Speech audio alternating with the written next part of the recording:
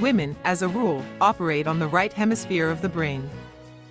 The female brain is more emotional, artistic, has a better imagination. Such men also exist, but let's say in the proportion of 20 to 80 compared to technical men. The right hemisphere of the brain has a good memory. It's not like every woman will remember the smallest historical fact. Of course, women use it for cramming and being meticulous in school, but in interpersonal relationships, their memory is an emotional memory. Women tend to remember when they were wronged or when they felt wronged, and when men made mistakes in order to pull them out in the right situation. If God watches us from above and sees each of us, then he is definitely a woman, because it is said that he will remember even our smallest sins.